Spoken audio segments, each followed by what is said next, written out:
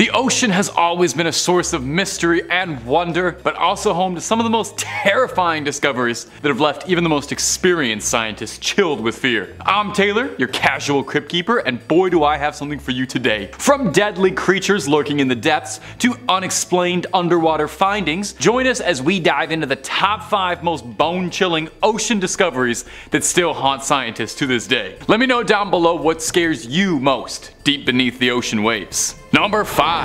Siphonophores. Now, what you're looking at right now definitely looks alien. It looks like something out of one of the Avatar movies. It looks like a giant sea serpent, right? What it actually is one long organism made up of countless individual creatures joined together called siphonophores. Now, siphonophores are some of the weirdest and most fascinating creatures in the ocean. They're a type of colony. They're a living colony that consists of multiple individual creatures called zooids. Each one has their own specialized function and they all work together. From their appearance and behavior, there's not really a lot of things like siphonophores out there. They come in all sorts of shapes and sizes, but they all share a basic structural design. They consist of a long, slender stem, or like a stalk, with multiple branches or tentacles coming out of it. Each of these branches or tentacles is actually an individual little zooid, specialized for a particular task like feeding, swimming, or reproduction. Oh, everybody's jealous of the reproductive zooids.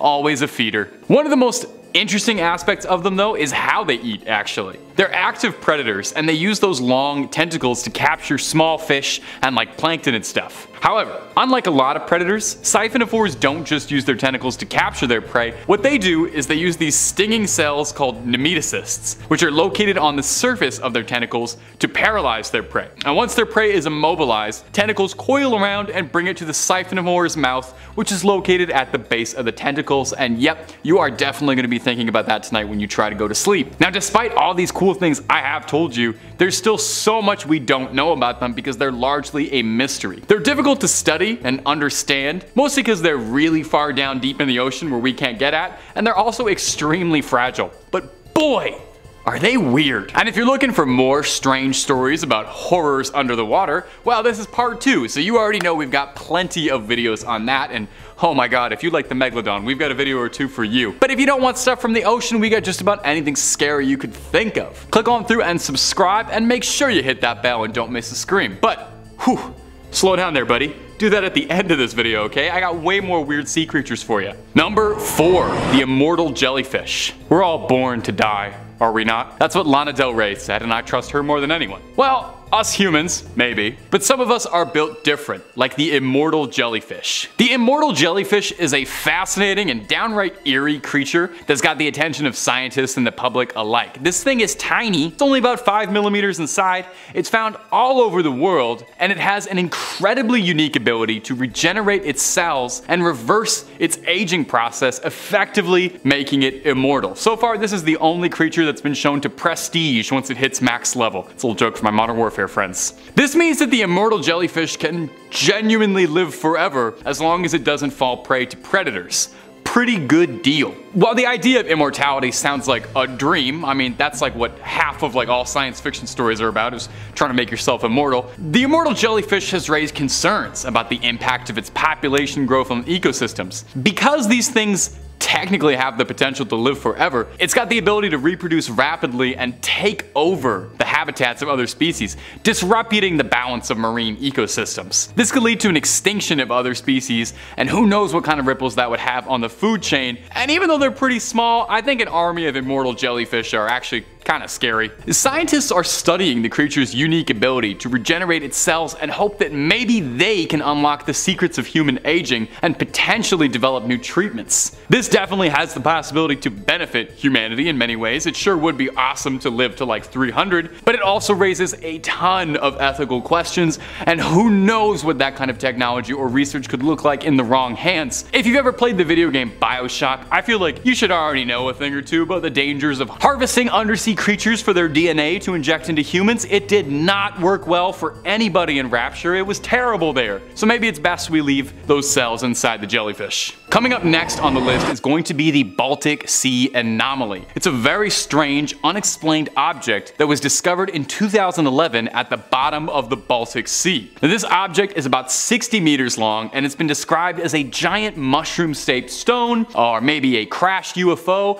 or some even think a sunken city. A UFO underwater. Does that make it an unexplained swimming object? A USO? Of course, there are some who think that the Baltic Sea anomaly could just be a natural formation formed from years of erosion, but that would be boring. Despite numerous attempts to study the anomaly and try and figure out just what it is, it remains a puzzle to scientists and a source of fascination. I mean, that's why we're still calling it the Baltic Sea anomaly, not the Baltic Sea we know what it is. Definitely the most scary thing about it is that it's completely shrouded in uncertainty. This thing was discovered by accident. You know, they weren't even looking for it. They were looking for shipwrecks and happened to find it. And since then, it has been the subject of constant speculation. Some, like I said before, believe that it could just be a natural formation, while others argue that this could be a shining piece of evidence towards an ancient civilization or even extraterrestrial life. There are some as well who are concerned that it could be a threat to the environment around it, because there are some studies that have suggested that possibly the object could be leaking toxic chemicals or even, God forbid, radiation, which would have some pretty scary implications for the Baltic Sea and the people who live near its shores. As well, the fact that we know just like so little about this thing makes us wonder what could happen in the future. Could this be a Godzilla situation where this is a sleeping kaiju beneath the oceans that's gonna come up and destroy a city? Probably not, but it could be. The Baltic Sea anomaly, we may never find out a single thing about it. It's gonna keep our imaginations going for years until we figure out just what it is. Who knows what dangers could be lurking? Could be nothing, but could be something. A reminder of how little we truly know about what lies beneath the water. Number 2, Sakoyam. What is the last thing you think you'd want to discover at the bottom of the ocean? Is it the Kraken? Cursed pirate treasure? A cavern full of misshapen skulls and bones? It's the last one. That's the only real one out of the 3, because that's our next point. This underwater cavern in particular, one Sakoyam, is located in the Yucatan. It's a cenote, and a cenote is a natural pit from the collapse of limestone bedrock that exposes groundwater underneath. And the Mayans sometimes used to use cenotes as places to perform like a little bit of human sacrifice, like just a little bit, like a teeny tiny little bit of human sacrifice. This cenote sits outside the ruins of the ancient Mayan city of Mayapan, south of the capital of Yucatan. It was a major political center from the 12th to 15th century and contained within its stone walls a secret Mayan city. Now, there were around 40 cenotes which served as water sources for the residents and a pretty convenient place to store the misshapen bones of your human sacrifices. Legend says that this particular cenote is noteworthy for being guarded by a feathered, horse-headed serpent. And when researchers dove in, they discovered there were very real reasons to be afraid. Bones scattered across the sea floors. 15 sets of bones marked by 15 bizarrely elongated skulls. These skulls were flattened during infancy.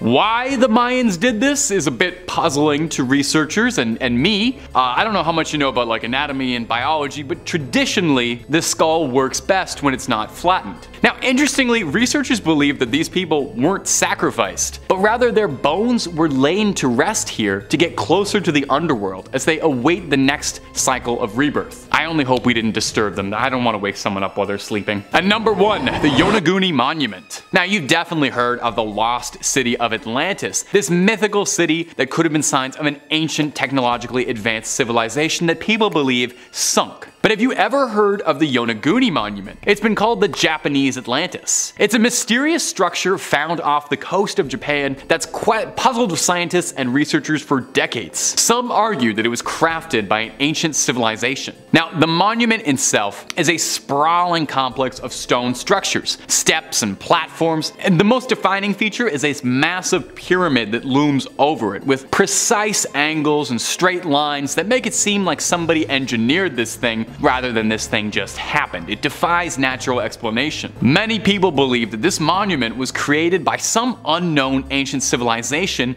that's been completely lost to history. The design and precision of the stone suggests that it was crafted with care and skill, likely by a culture with technology a little more advanced than ours. If it's a conspiracy you prefer that aliens did it, then definitely it's a possibility that aliens built this thing. Now, others believe that the monument is simply a natural formation, and I can already hear you booing, that has been shaped by the forces of erosion and tectonic activity, as if you really believe in erosion. It's all a scam. They argue that the angles and straight lines are simply coincidental, and the monument is nothing more than a curious formation. Sure, that's plausible, but it does feel like a bit of a cop-out, and I just don't buy it personally. I'm usually more of a skeptic than not, but I have trouble believing that erosion and the passage of time could create something so strongly looking like a lost city. It would just be a very big cosmic coincidence, is all I'm saying. Now, we know so little about the monument, and perhaps we never will, and that's just what makes it so interesting. So you let me know down below, what do you think the Yonaguni Monument is? Something from an ancient culture? Evidence of aliens on Earth long before us? Or just some rocks that happen to look like a temple? Well, that's about all she wrote for this video, my ghouls and goblins. Thanks so much. Keep on creeping on, and I'll see you in the next one, so long as I don't get lost at sea.